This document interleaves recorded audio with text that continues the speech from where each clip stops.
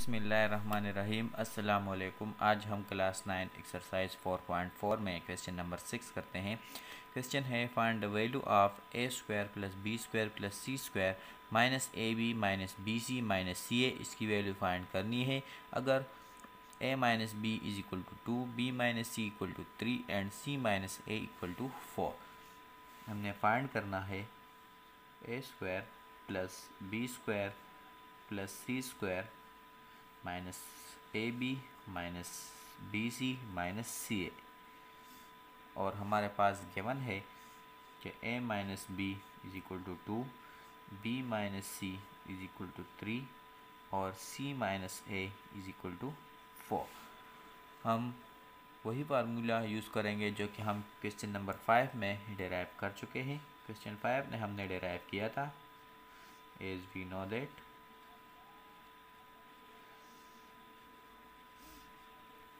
के 2 into a²+b²+c² minus ab minus bc minus ca ये बराबर होता है a minus b whole square plus b minus c whole square plus c minus a whole square. ये हम derive कर चुके हैं क्वेश्चन नंबर 5 में। हम सिंपल इसमें वैल्यूज लगाते हैं, put values.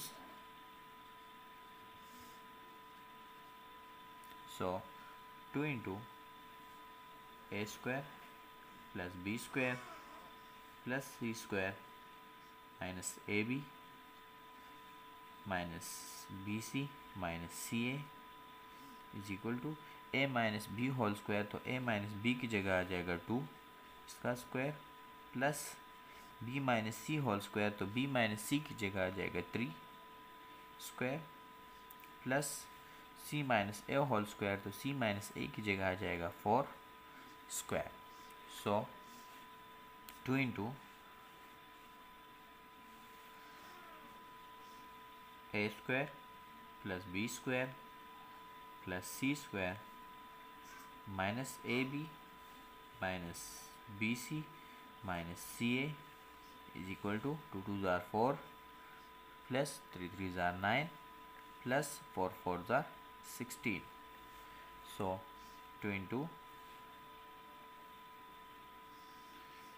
a²+b²+c² minus ab minus bc minus ca is equal to 4 plus 9 13, 13 plus 16 is equal to 29। अब इस 2 को ख़त्म करने के लिए बोथ साइड को हम 2 से डिवाइड करते हैं। Divide both sides by 2। So a²+b²+c² minus ab minus bc minus ca बराबर हो जाएगा 29/2 और यही हमारा रिक्वायर्ड आंसर है।